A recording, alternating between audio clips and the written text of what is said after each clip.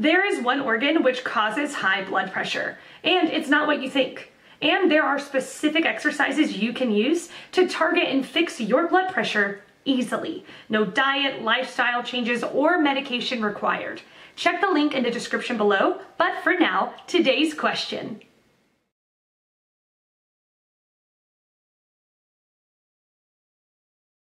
It has been shown, although in the acute situation coffee can cause a short-lived blood pressure raise, quite unlike what we had thought and told our patients for many years, chronic coffee use isn't correlated to high blood pressure. See the effect of coffee on blood pressure and cardiovascular disease in hypertensive individuals. A systematic review and meta-analysis. Consuming more than 4 cups of coffee has been linked to a lower total in cardiovascular mortality, less metabolic syndrome, less prostate carcinoma. Coffee is good for your health.